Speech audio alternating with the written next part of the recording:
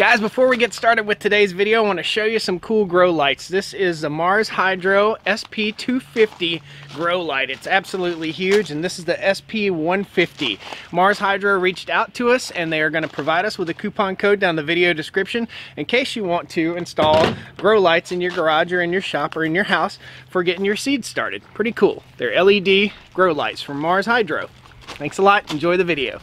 Hey there folks, this is Josh, Stoney Ridge Farmer. Welcome back to the farm. Today we're gonna unravel the mystery for you. So if you're considering planting a garden and you've never planted a garden, we're gonna go through two different ways here that you can plant your seeds for your garden. Now there are a million different ways. There's ways with plastic cups, there's ways with peat moss cups, there's all sorts of different ways.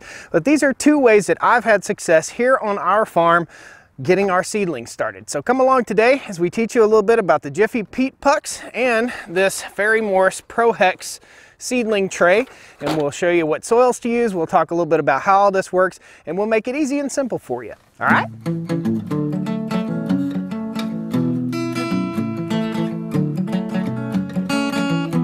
Stoney Ridge Farm, Stoney Ridge. First of all, guys, let me welcome you to our farm. This is our 200-acre farm here in the foothills of the Blue Ridge Mountains of North Carolina. Behind me, you'll see our utility vehicle, and this is our mobile chicken coop. We have our chickens out on pasture. We move that coop either every day or every other day, and we let the chickens put out good old butt fertilizer for our lawn and for our pasture, so it's pretty cool. What we're going to be doing here is starting all of our seedlings for our garden. For demonstration purposes today, I'm just going to show you a few of these Jiffy Peat Pucks, and we'll go into detail about that, and I'll show you how to set up these right here. Now you can buy any brand. There'll be a link down in the video description to all the stuff that we're using today, but you know, you can buy any brand. You can go to the store and buy it. With the crazy times that we're living in right now, you may just want to order it online. We'll show you all the tools that you need. It's not a lot of tools. You just need a little bit of know-how, and we'll give you details that you need to know down the road. In other words, what do you do after you plant the seeds? How long do you wait before you put them out in the sun? What do you do? If you've never planted a garden, or even if you have planted a garden, this should be good food for thought. This is what we're going to start with. These are the Jiffy Peat Pucks, okay? I put this on for display right here, but this is how the actual package will come. Let's set this to the side. I've got some onions in here. We'll talk about that in just a few minutes too. So this is how it comes.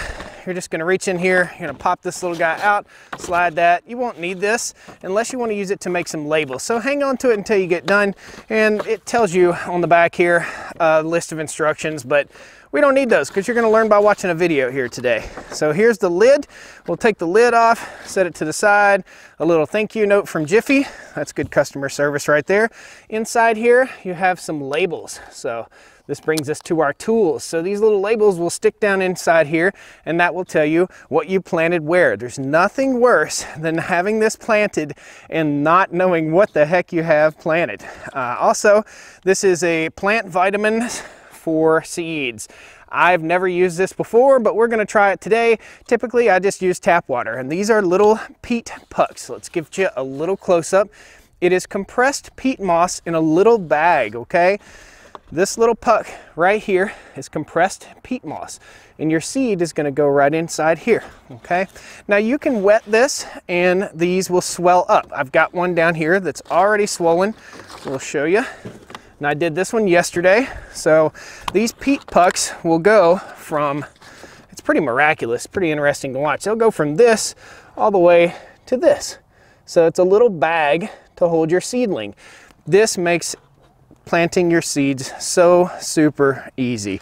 This is my favorite way by far, but we're going to show you two different ways today, just so if you don't want to go with the peat pucks, which I don't know why you wouldn't, you'll have another way. So here's what we're going to do first. You want to be on a nice level surface. We'll go ahead and set this one to the side since it's already ready to go for seeds. Okay, you want to have a nice level surface, and the tools you're going to need for this entire operation are going to be pretty simple. I bet you got them all around your house. You're going to need some tape. This is masking tape, and what we use this masking tape for is if we don't want to use these little tags right here. I don't like these so much. I think that they fall down and they get lost and they go all over everywhere. So what we'll do is take a piece of masking tape, we'll pull it out. We might as well just show you.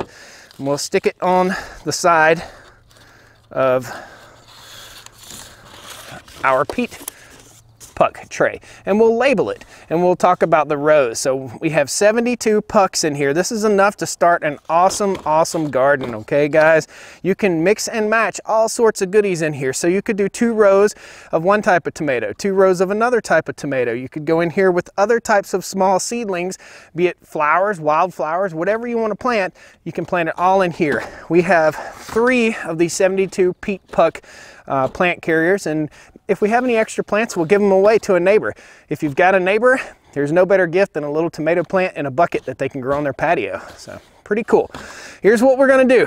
We have 2 quarts, and you use 2 to 2.5 quarts of warm water, lukewarm water. Now before we pour this, I'm gonna talk to you about how we pour it, because it's important we do it all at once. So I guess first of all, we're gonna open up our little vitamin pack. There's a little tear spot right there. We didn't have to cut that or anything.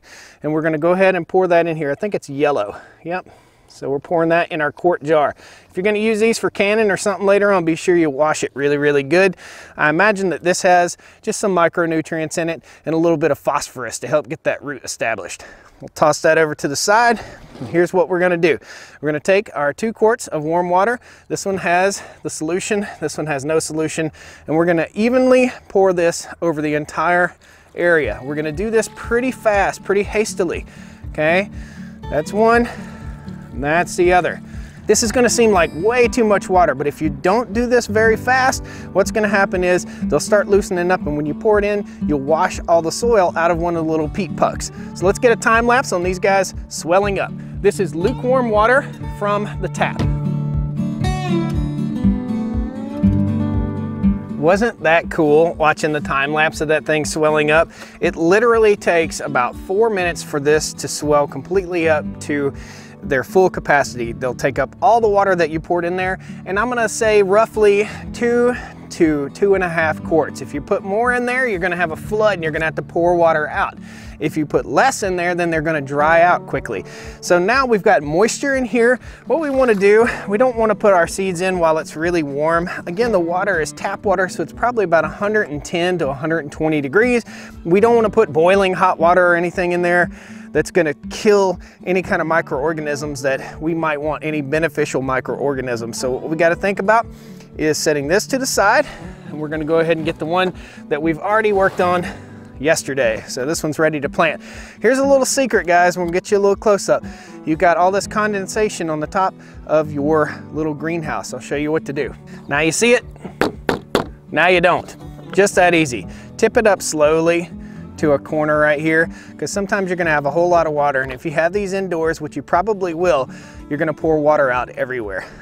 So now we are ready to start putting our seeds in here. We're gonna get you some close-ups of what we do, and we have 2 tools that we're gonna be using. This tool and this tool, just a finger and a lead pencil. You can use any kind of pencil. You can use a pair of tweezers, you can use a stick, a toothpick, whatever you wanna use. What we're gonna do, we're gonna show you with a couple seed pods here, exactly what we do for success. Typically, I would take row by row and I would go and I would do this, okay? But for today's demonstration purposes, we're just gonna do a couple of these. But what I'll do is I'll take my little lead pencil, we're gonna start right here in the center, and I'll go right in and I'll poke a little tiny hole right there, just right in the center. And some of these bags, like you can see this one, they're a little bit tight. So you wanna open that up just a little bit and then poke it down in there, just ever so slightly, literally about that far, okay? So we're not going in very deep here. We're going in probably 1/4 of an inch. We wanna go through every single one of these, and that way you know all of them are done. And then once you plant the seeds, we're gonna tap them closed, and I'll show you. We're just gonna take our finger, that's tool number 2, and we're gonna tap them closed. We're just gonna pat peat moss back over top, or soil back over top of our seed. Now, a general rule of thumb for seeds, and these are our Roma tomatoes that we're going to be planting today. The general rule of thumb for seeds is you want to plant twice the thickness of the seed, and you'll see how tiny these tomato seeds are. They're really tiny. All right, guys, let me be totally honest with you. I typically will do this inside my house on the coffee table, pretty much. I'll lay these out while I'm watching a little TV in the evening time, and I'll start poking seeds in, okay? We're just gonna do a couple rows, and every once in a while, you might get one that's a little bit of a mess like this. So just pat him back in there, pat it back down, and then take your pen or your pencil or your toothpick or whatever and fix it back up. So we've got this all settled. We're gonna go ahead and put our seeds in. Again, we're using Aroma tomato seed, and these are the Fairy Morse brand seeds. Pretty much the stuff you see in the little kiosk in Lowe's or Walmart or wherever you might shop. So we're gonna pour out some seeds in the palm of our hand, and these are tiny little seeds, guys. See how tiny those little seeds are? And what we wanna do is we wanna put 2 to 3 seeds in each one of these little peat pucks, okay? And I just pinch them out of my hand. You don't want to pour the whole bag in your hand at once. You just want to do a couple seeds. You just drop them in there. So pour out about 30 seeds in your hand and then just hand pick them and drop them in, okay?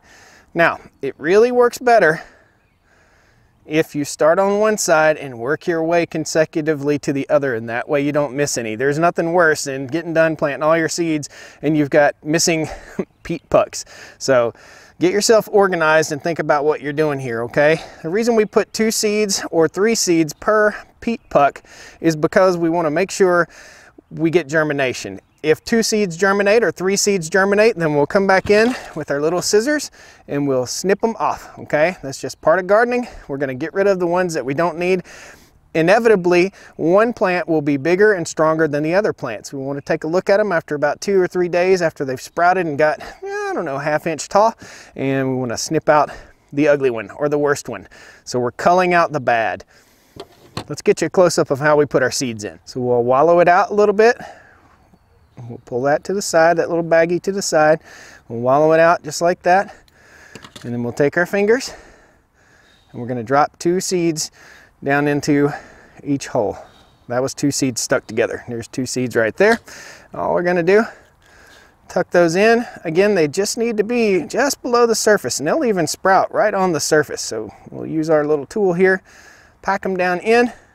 We'll take our finger, and what we're doing is just getting those seeds just below the surface. And that's exactly how we do it right there, guys. There's some seed right there.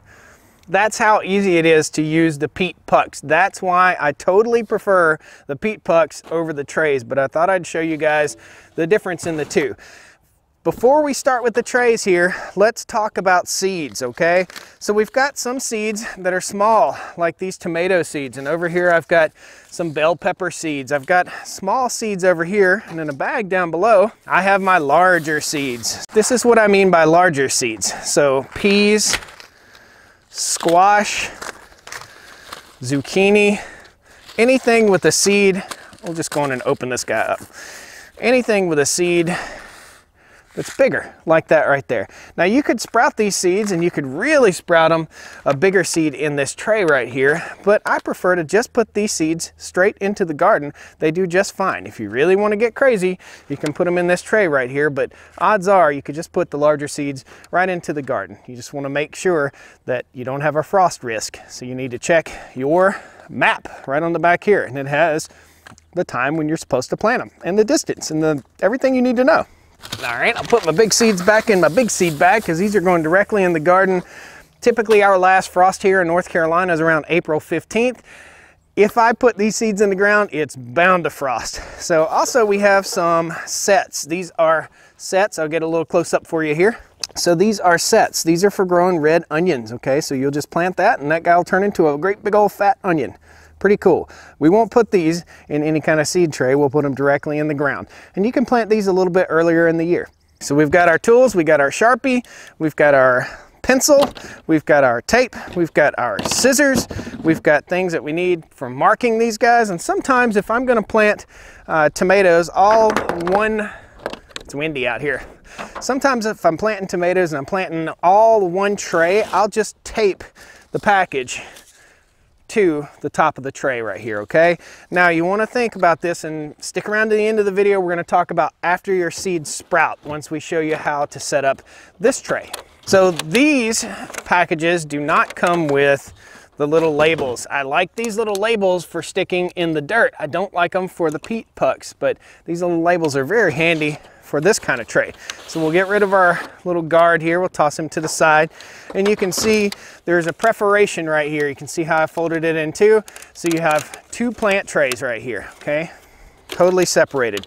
If you want to get all crazy, you can label each plant tray, or if you want to get real crazy and label each row, you can do that too. That's where you're going to need your masking tape, because there just aren't enough of these little guys. Okay, so we're going to show you exactly what you need to do. Get everything out of the way here, show you what you need to do in order to get these trays started. So in this bin right here, we have seed starter mix, and it's really powdery. You can see the wind blowing right here. So if you're going to do this, don't do this inside, okay? Don't do it in your basement, don't do it in your garage, do it out in your yard. That way when you spill some of this powdery seed starter type soil, it will go into your yard and not make a mess that you have to clean up later. So I have this in a bin. You can buy seed starter at pretty much anywhere. I'll post a link in the video description in case you don't want to go shopping with these crazy times we have right now with this virus. You can order it online and they'll ship it right to you. Jiffy makes a seed starter. This is not Jiffy seed starter. This is what I got from a local co-op. It's a tobacco plant seed starter. Okay, so what we want to do, we've already got our seed starter out here. Slide these guys over, and I'm going to take my cup here, and you can use any size cup or whatever you want to use, bowl or whatever, and we're going to pour the seed starter directly onto our trays, okay? And this is the least messy way that I have found to do it. So we just take our starter mix and we just dump it upside down on there, and we kind of move it around, okay? See how that works? Okay. Once again, just dump it and kind of move it around, just like that. If you've got two trays, it helps to butt two trays together if you want to. We just want it to be flush with the top right here. So we'll continue to do this until we have both trays filled. It ain't rocket science, and you don't have to do it this way, but this just seems to be an easier way to do things, and that's what I look for, and that's why I make YouTube videos. Do a nice, neat job, and you'll be proud of it. Do a nice, messy job, and your garden will show you did a messy job. If you're messy in your garden is most likely not going to be very successful. So you really have to be on top of your game if you're going to grow a nice, successful garden. It makes sense, doesn't it? And guys, it's time. It's time to get your seeds started. It's absolutely time. And if you've got a favorite flower or something like that you have in your yard, and you pick some seeds from it last fall, or if you think about it this fall, save back some seeds and you can plant your own plants. So what we save back are my favorite flower, the black-eyed Susan. Save back some of those seeds, and that way I'll have some for planting in these trays. And they're a tiny, tiny little seed. Okay, good to go. Here's the part where we make a nice big mess. So you want to make sure all of your little compartments are full of soil, and we could do this in the yard. That's probably what I'd recommend to you, but what we're going to do is just do it right here. So we're going to sprinkle some water gently over top of this seed starter mix. We're going to let it soak in. You're going to find out that this seed starter mix does not want to take on water. It really doesn't. Okay, I want to try and make sure you're on a fairly nice level surface, and they'll start taking on water fairly slowly. If you want to, you can take your fingers and pat them down, but it just takes a little bit of time, and it makes a big mess compared to the peat pucks. That's why I like the peat pucks. This is a pain in the butt, and that is so super easy and simple. See what I mean? These just make a big, for lack of better terms, just a big stupid mess. They just make a big mess. So there's a tray underneath our seed starters right here that will fill up with water also. So you could pour a little bit of water on this, let it soak in, come back in an hour, pour a little bit more water, let it soak in, come back in an hour. But again, I think you're seeing right here what a pain in the butt it is to do it this way versus using the peat pucks. Now for the seeds, again, the same thing applies. If you're gonna put seeds in these, you wanna put your seeds in about twice the depth of the seed that you're sprouting. Okay, we're gonna set these to the side because I can't even put seeds in them right now. They're gonna have to sit overnight or something. We've made a big mess. I don't like those. I like the peat pucks. It's so super simple. Now let's talk about what you do once your plants sprout. So you've got all your seeds all planted. It's been 2 weeks or so, and you can tell by reading the back of the seed packet how many days to germination. So these Roma tomatoes are going to take 7 to 10 days to germinate, okay? So you've got your peat pucks. Your plants have germinated. It's been 14 days and your little plant is about this tall. I'm gonna come over there. So your plant sprouted. This one hasn't sprouted yet, obviously, but your plant sprouted and he's about that tall and he has a cotyledon. That is the 2 leaves that emerge first from the seed. They are not like the leaves for the plant, okay? Those are the 2 leaves that initially get that first exposure to light, and that's what feeds that seed and feeds the roots so that the plant grows up. So you got your peat puck and you got a little plant in there. Maybe you've got 2 plants. Wait about 5 to 10 days, something like that, after your plants have sprouted, and go in and cull out the bad ones. You plant this directly into the ground. If you don't want to plant this directly into the ground, you can pinch on here and tear off the little bag, but I'm telling you, you can plant it right in the ground in the little bag, okay? Now once your plants have sprouted, you want to get rid of this plastic sheeting if it's in direct sunlight, because this will turn it into a magnifying glass in the sunlight and it will kill your little plants.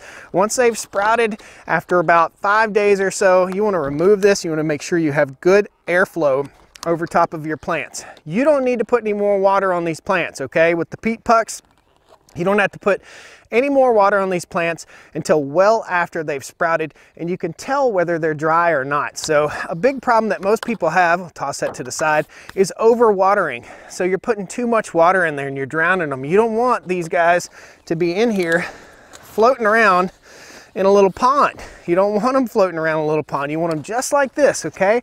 Not very wet and not very dry, okay?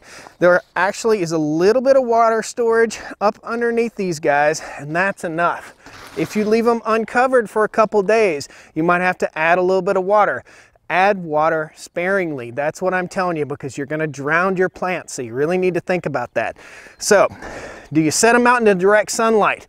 Not right away, okay? You want to introduce them to sunlight early in the morning or late in the evening, and you want to kind of break them in. In other words, if you take those plants that have been sitting indoors that have sprouted in your house and you set them out in the cold, they're going to die or it's going to stunt the growth. If you set them out in the heat, it's going to roast them. So you want to be gentle. You want to set them out for a half hour. You want to set them out for 15 minutes, not in direct sunlight. You want to do it early in the morning or late in the evening if you possibly can, or the middle of the day, but not in direct sunlight. So you've got to acclimate your plants to the direct sunlight. Don't take them right out of the house when they're this tall and put them in the garden and expect success. You're not going to get it.